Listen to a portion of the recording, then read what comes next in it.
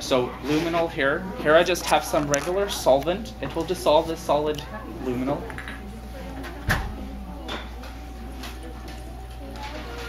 We just need a little bit. And hopefully we will be able to turn up the light. Perfect. Now here I have a base.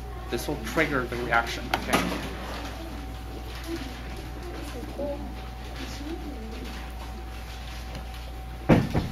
Some 10 molar base. Let's initiate this reaction by adding some of the base in here.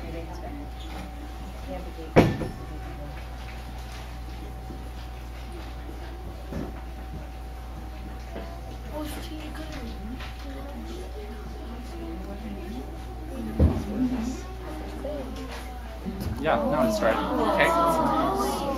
It's glowing, okay. So basically what we have done here is a glow stick. We have combined two compounds, and instead of giving off or taking up energy in the form of heat, we're giving off the excess energy of this molecule in the form of light, because it's really inflexible.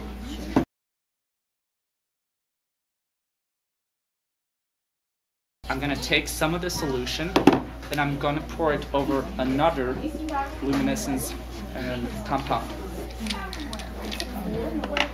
Here I have some fluorescein.